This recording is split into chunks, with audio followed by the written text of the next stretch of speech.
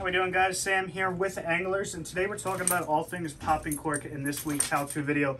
So starting out with the popping corks themselves, there's really two basic designs that you'll see. You'll see more of a round cylindrical egg float, and then you'll see one that either has a cut side with a cupped mouth like you see here on this backwater candy along with the H&R. So something you're looking for in a good popping cork is titanium wire. That's going to allow this thing, if it does get a little kink in there, it's going to straighten back out for you, and you're still going to have that clacking noise. So popping corks have been around for a long time. They definitely started in the southern parts here on the East Coast, but they have continued to work their way up here.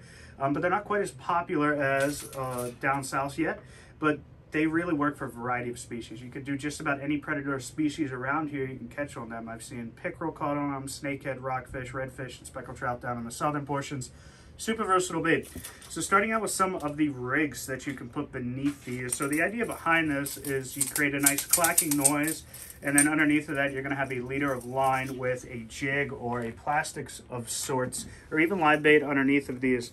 So the two difference between these poppers here is this cup mouth is going to give you a little bit louder action, something that you are going to try and mimic maybe a redfish feeding. He's going to make a lot more action than, say, a speckled trout feeding. So I might fish this one more for redfish, this one more for trout because it's a little bit more finesse.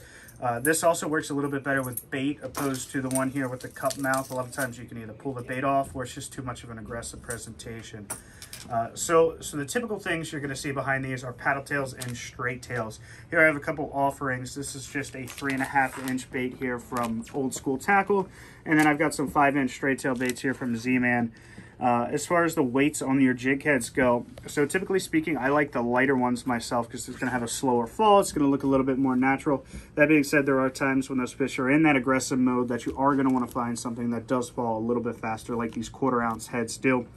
So as far as rigging goes, it would be putting these underneath of your float, and you would be tying here to the weighted side for your leader with, typically speaking, about whatever depth you're in, you're typically going to try and mimic this. This is something we're going to be doing in shallow water. Typically, I would say less than 8 feet. So as far as leader length goes, I'm going to use a longer leader length with a lighter jig head because that bait is going to fall slower. Therefore, I want to have a nice natural presentation. Opposed to if I was fishing something heavier like these 1/4 ounce heads, the bait's going to be falling pretty quick anyway. I don't need a long leader for that. Another thing that works really well are shrimp. There's many different profiles out there. That's a Savage Gear shrimp, which works great, especially if you're having some grass problems because you can rig it weedless. These voodoo shrimps are super popular down in the southern parts of our country here, and they make some great natural colors, and shrimp are a great profile, especially when they're keyed in on that. So don't forget about the shrimps. So we do sell some here pre-rigged from Hardheads. It comes with this style of popper, and you're also going to have a rockfish one, which comes with a nice 1/4 ounce jig and a paddle tail, and then the snakehead one too, which comes with an open jig head, whether you want to add a plastic to that, or you can even fish a minnow beneath it. So there's a million options that you could do with a popping cork. It's really just fine-tuning it to as what fish you're targeting. I even have some flies here. I'm going to do this in the winter time, cooler times of the year, when that fit bait is going to fall really nice and slow. It's also a great one for pickerel fishing because you're fishing in those colder months, but those fish are still aggressive in like the early fall, early spring like that. So let's talk a little bit on how to fish these. Well, that's going to change depending on the time of the year, the fish you're targeting.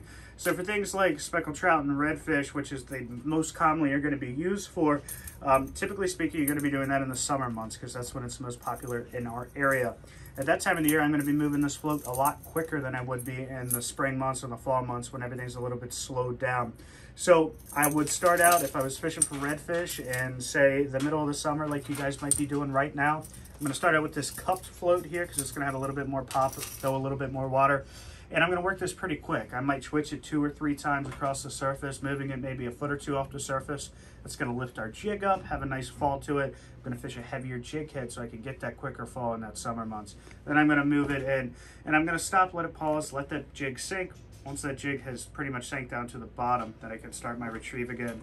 If I'm fishing for trout in the spring months and I'm in that cooler water fishing in the islands when I first start pushing back there, I'm going to be fishing the round one, and I'm going to work it a lot slower. I might only pop it once and let it sit for 5-6 seconds, pop it 2 times, let it fall again, a little bit slower one with that lighter jig head. Fishing for rockfish in the fall months, and you're going to be throwing either one of these, really. They both make a good commotion for you. I'm going to work that bait pretty quickly, and a lot of times I'll fish these, which have a little bit more whip to the tail, maybe a little bit more action underneath of those. So there's a million ways to fish them. You kind of got to dial that into as what you're targeting and the time of the year, things like that. So we appreciate you guys for stopping by, and if you have any questions, come on through. Have a good one, guys.